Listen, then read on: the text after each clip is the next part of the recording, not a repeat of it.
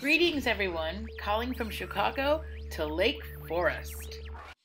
I thought I'd change it up this time for our lessons. It's getting beautiful out, and I figured let's have some lessons that can be done outside as well as inside. So here we go.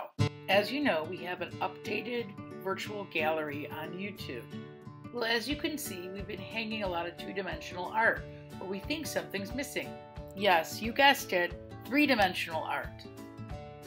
As you can see from Google search engines, our virtual gallery is definitely in need of some three-dimensional fabulousness.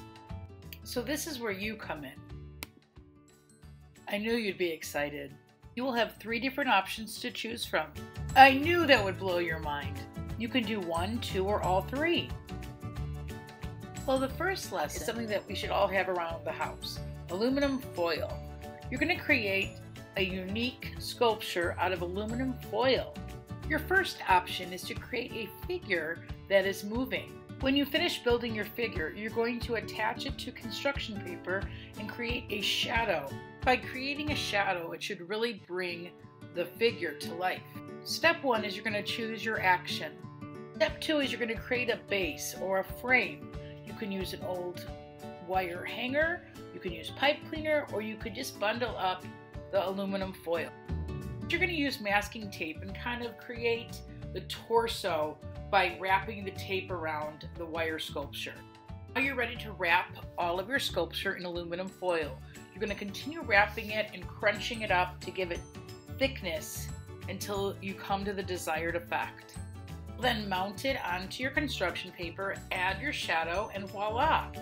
Don't forget to share it with me on Schoology. I'd love to see it, and I really want it to go in our sculpture gallery. This lesson comes other options. You might want to paper mache your wire sculpture to really create a paintable surface.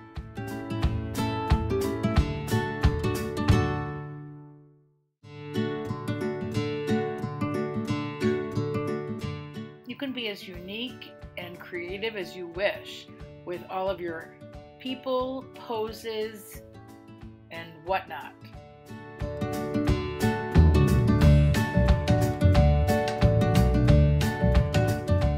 People aren't your thing. Maybe you want to try animals.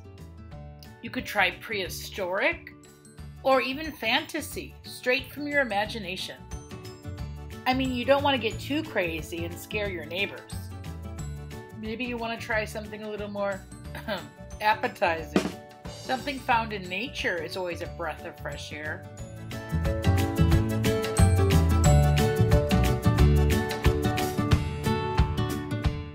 If you're really enjoying working with the foil, you can always draw on the foil, create patterns, and add colors with crayons and markers. They're really beautiful.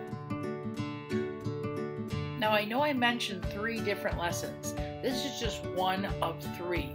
Try this one out and you'll see tomorrow I'll be posting the next lesson idea. You could try any or all or even something else. I just would love to hear that you're trying art.